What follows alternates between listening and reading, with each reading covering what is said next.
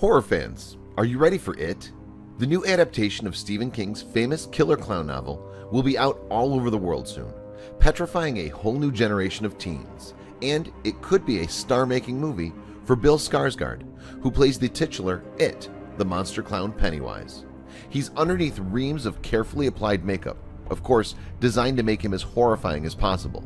But what he looks like out of makeup, now that's a whole nother story. Skarsgård very nearly didn't get the role of Pennywise at all, though. The role was originally taken by British actor Will Poulter, who'd been cast when the film was still attached to its previous director, Cary Fukunaga. When Fukunaga left the project after 5 years of working on it, Poulter left too. There were reasons for that decision beyond Hollywood politics, however. Apparently, the prospect of playing a character as horrifying as Pennywise had taken its toll on Poulter. New director Andy Muschietti asked him to come back on board, but found that Poulter wasn't entirely up for it. Will basically expressed a feeling that he had slowly disengaged from playing that character that was so dark and terrifying, Muschietti told Deadline in 2017. It was a personal decision I respected, Muschietti continued, but I was eager and willing to find my own Pennywise, and that's what we did. Who could he get who was both a convincing horror actor and willing to put up with the buckets of blood and gore that he'd be dealing with? Well, the answer soon came in the form of Swedish actor Bill Skarsgård. Skarsgård was a fairly unknown actor at the time. Nonetheless, he'd appeared in the acclaimed Swedish film Simple Simon, the TV series Hemlock Grove, and the blockbusters Allegiant and Atomic Blonde. And he also came from a famous acting family. Bill Skarsgård's father is Pirates of the Caribbean and Mamma Mia actor Stellan Skarsgård, and his brother is Alexander Skarsgård from True Blood. Once he'd won the role, Skarsgård soon found himself with some big clown shoes to fill. The previous version of It, the 1990 miniseries, had starred Tim Curry as Pennywise, and his take on the character was still the one in most people's minds. The filmmakers decided that the design for the new version had to be different. It's important that we do something fresh and original for this one, Skarsgård told Entertainment Weekly in July of 2016. And it turned out that Skarsgård definitely had the skills required to create a terrifying new take on Pennywise. For a start, he had a great menacing stare that came across even under the makeup. The other things that he could do was a trick few people could pull off, and it even saved the filmmakers some money on digital effects. I said to Skarsgård, in post-production, I'm going to deviate your eyes, and he said, I can do it, Andy Muschietti told Cinema Blend in September of 2012. Deviating the eyes is pointing them in different directions, something that not many people can do. He was here in the morning and he was doing the trick. It's crazy, Muschietti added. What are the chances the guy that you picked for the role could do it? And the director wasn't the only person impressed with Skarsgård. He made such an impression on the young actors who played the children menaced by Pennywise, in fact, that they were soon terrified of him. Seeing him in person for the first time, he's 6 foot 4 inches and looming over you with clown makeup and his getup, actor Wyatt Oleff told Instant just before the film came out. It was definitely scary at first, until he was really nice and shook our hands and was really cool.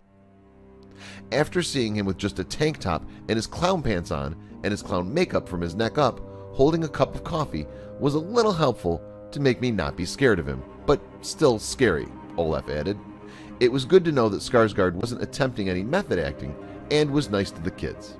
And before too long, other people also started paying attention to what he was like out of character. It didn't take long for the media to notice that Bill Skarsgård was, in fact, extremely good looking.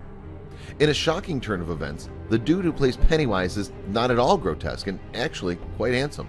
Will wonders never cease, wrote Cosmopolitan in July. Instead of thinking about Pennywise grabbing your ankles as you get into bed tonight, think about how incredibly good looking the Skarsgård clan is, BuzzFeed wrote in the same month. You're kind of getting the rep as the hot clown, an Actress Hollywood reporter gleefully told Skarsgård on the red carpet in September of 2017. What's it been like getting that response from fans? I don't know if I'm hot in the film, I hope not, Skarsgård responded with a laugh. He downplayed things a little by adding, I have my weird quirks and weird looks in real life as well. In the same interview, Skarsgård revealed how long it took for the Pennywise makeup to be applied every day. The first few times we got through it, it took about 5 hours, he said. We worked it down into about 2.5, thanks to the amazing talent of the makeup department. So that's how long it takes to transform a handsome man into a killer clown. When reviews for the film started coming out, they were largely very positive about Skarsgård's take on Pennywise. Skarsgård's performance builds on Tim Curry's in the 1990 miniseries version of It, wrote Variety, delivering dialogue in an unnervingly lisping, clipped tone best described as a cartoon rabbit before abruptly dropping a couple of octaves to a guttural growl. Pennywise is legitimately terrifying. Tim Curry, who himself was already an established star of films such as The Rocky Horror Picture Show and Clue when he played Pennywise, also gave his seal of approval to Skarsgård in a September 2017 interview with Screen Geek. "I like Bill Skarsgård very much. I think he's very clever," said the 71-year-old actor, "so I'm fascinated to see it. He's very good." And Stephen King, writer of it and one of the most famous horror writers in the world, released a statement on StephenKing.com saying that he enjoyed the movie. Fans wondered if he would, as King has in the past been notoriously, but often fairly, critical about movies made of his works. But he wrote that he believed that the producers had done a wonderful job with the production. The writer decided against comparing Skarsgård's performance to Curry's earlier one, though. Speaking to Yahoo, in September, King said, "Pennywise is scary in the book. He needs to be scary in that miniseries, and he needs to be scary in the movie. And he is. They're both good. I wouldn't pick one above the other." In interviews following the premiere of the movie, Skarsgård was philosophical about his work.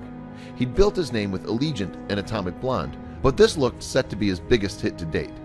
"It's a strange thing to come to terms with, that if I really succeed with this, people will have nightmares about this character for a really long time," he told the Herald Sun. So what's next for Skarsgård? Well, with so many reviews praising him, it's incredibly unlikely that he'll fade into obscurity after it. The film did incredibly well even before its release, becoming the top pre-selling horror film of all time.